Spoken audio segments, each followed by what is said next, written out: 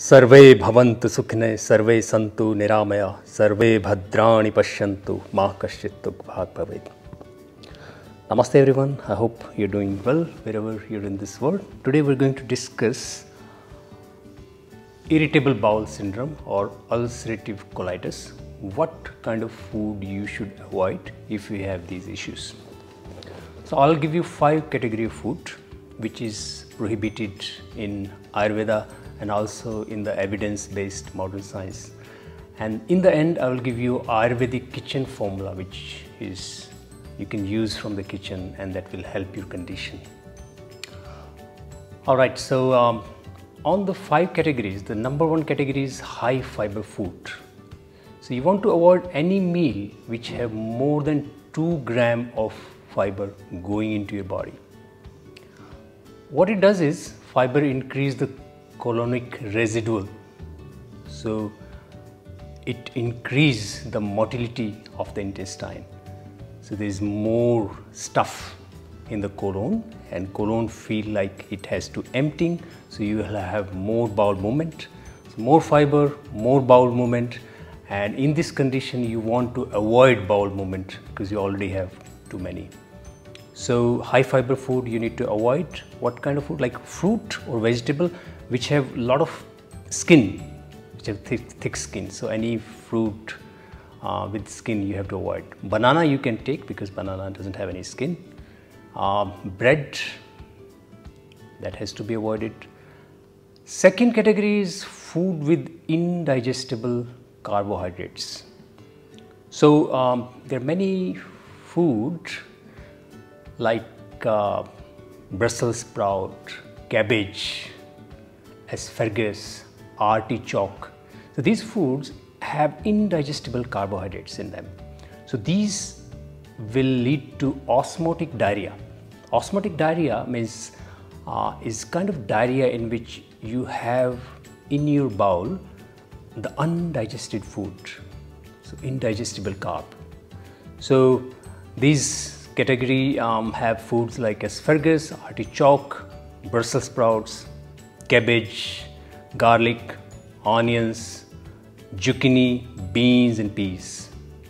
So these foods you have to avoid because it will lead to osmotic diarrhea. You will see in your bowel fragment of the food. Third, fructose or sugar alcohol. So like dry fruits, all the fruits except some fruits like banana have fructose in them. So you need to avoid. So there are dry fruit, fruit juice, candies, like many sugar-free gums, and also there are many soft drinks which are basically fructose based. So they need to be avoided as well. So fructose or sugar alcohols need to be avoided because why? Because it again leads to osmotic diarrhea. The fourth is the milk products. So all the milk products, first, if you're lactose intolerant, you have to avoid them. Secondly, milk has a lot of saturated fat and you want to avoid fried and fatty food in this condition. It can lead to osmotic diarrhea again. And it also is basically a lot of fats in them, and milk has also protein and which sometimes intestine, your own immune system, if it stays long enough, it can attack, your own immune system can attack on that protein. Fifth category is coffee containing beverages. So coffee, tea, some kind of tea with high caffeine in them, colas, energy drink, many sports drink, say for instance have caffeine.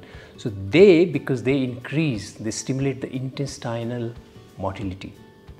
So you want to avoid these two. Again, if intestinal motility or gut motility is increased, it will lead to more frequent bowel movement, and that you want to avoid.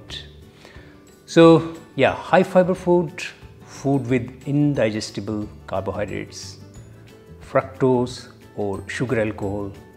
Fourth was milk products, fried and fatty food. Fifth is the coffee containing beverages. So these 5 foods you need to avoid. Any Ayurvedic kitchen formula is peppermint is quite good. If you can have some peppermint oil and put a few drops in the water and then drink it throughout the day. So whenever you drink water, add some drops, 5-6 drops of peppermint oil in it and just drink. Or you can just crush the peppermint and put boiled water in it and then consume that water. So peppermint is actually quite good in this condition, and this is something available in your kitchen, and this will help in soothing the smooth muscle of your gastrointestinal tract. And remember, these muscles are very inflamed in this condition, and that's what colitis is. It's an inflammatory disease of the colon and the bowel. So in which the mucosa and submucosa of the intestine is highly inflamed, a lot of cytokines over there. So anything that soothes them will help.